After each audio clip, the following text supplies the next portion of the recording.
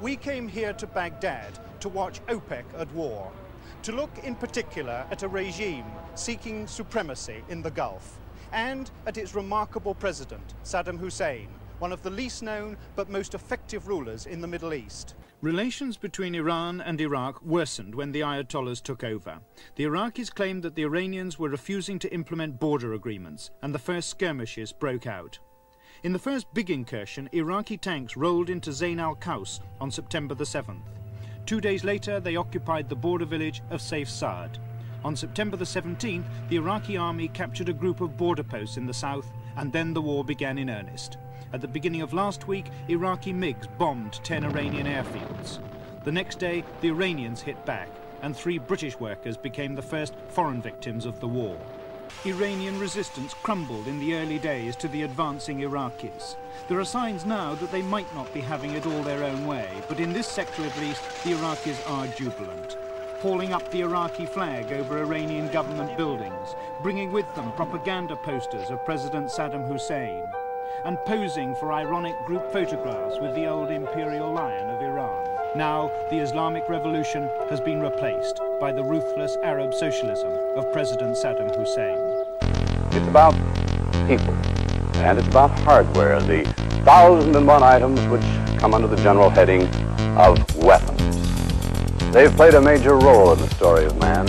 It's been proven time and time again that courage and heroism, when pitted against superior weapons, add up to nothing more than martyrdom. The helicopters appear to have landed first. 6 of them, no evidence of more. Beside each, a telltale stack of empty cans revealed that their occupants had had time for a meal. Inside the belly of one helicopter that remained intact, guns, bullets, first aid, camouflage, radio equipment. The crash happened later. President Carter speaking live from the Oval Office this morning. If you are just joining us, perhaps we should recap and tell you that 8 Americans were killed overnight when the White House launched an operation to rescue the hostages in Tehran, but got only as far as a remote desert site. Anyway, at that point, because of what the White House calls mechanical difficulties, the president canceled the operation, and just after that, 2 U.S. transport planes, which were apparently bringing the rescue team out of Iran, then collided on the ground. Certainly the inconvenience of this conflict has so far proved minimal. There's no petrol shortage, and the price is fixed at an envy-making 14 pence a gallon. So vast are their reserves that Iraqis say that the last 2 barrels of oil in the world will be theirs. You had referred earlier, Mr. Foreign Minister, to this being tantamount to an act of war by the United States. This problem cannot be resolved by the pressures of this kind of action. Any American military action, everything is going to be blown up in the Persian Gulf. We are not going to surrender to American blackmails anymore. I hope they realize that it's not as easy as they may think. Today, anxious eyes are once again turned towards the Persian Gulf, which still provides 20% of the free world's supplies.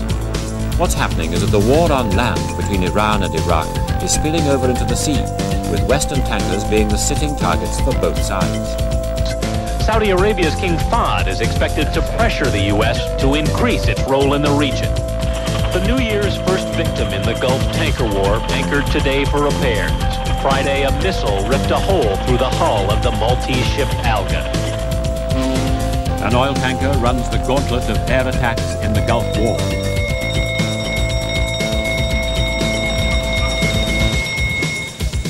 It's a voyage through the area where 14 oil tankers have now been hit by air attack from Iran or Iraq. British warship, oh, this is Iranian warship calling you on channel 16. And you are in formation with 2 tankers? This is British warship. I'm on passage in international waters, over.